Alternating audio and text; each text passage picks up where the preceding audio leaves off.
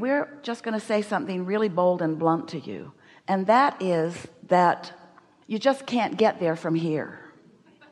And so we've enjoyed this interaction immensely. Good luck with this. And what we mean by that is, if you have a vibration going which is bringing whatever it's bringing, and you are an observer of what it's bringing, then that's just a continuation. That's momentum that's going to keep happening. It's going to cause you to come to beliefs about things. A belief's just a thought you continue to think. It's going to cause you to come to expectations about things that you just can't get around.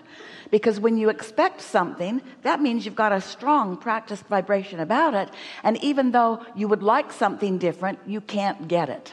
You've got to change the way your thoughts are flowing. And law of attraction isn't going to let you change the thoughts that you're thinking easily.